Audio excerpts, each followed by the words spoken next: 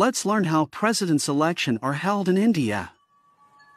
Article 54 says that the president shall be elected by an electoral college consisting of elected members of both the houses of parliament and the elected members of the legislative assemblies of the state's legislatures and UTs.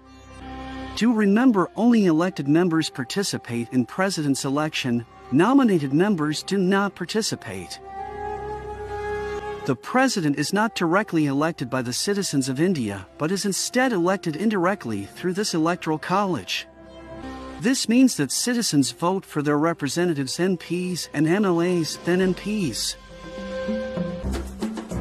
To be elected as president, a candidate must secure a simple majority of the total electoral college votes. Simple majority is more than half of votes. Thank you for joining us. Do like, comment and share Constitution Simplified for more of Indian Constitution.